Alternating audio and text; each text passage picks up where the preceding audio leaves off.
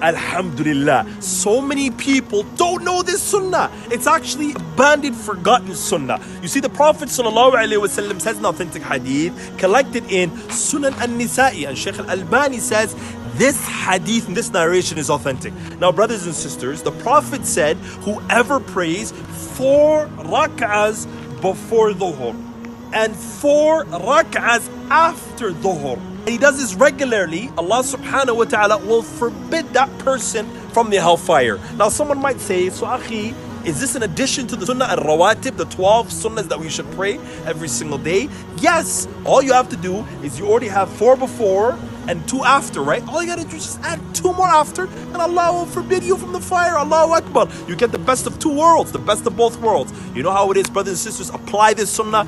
Teach your family and friends this sunnah. Let the sunnah go forth and don't stop.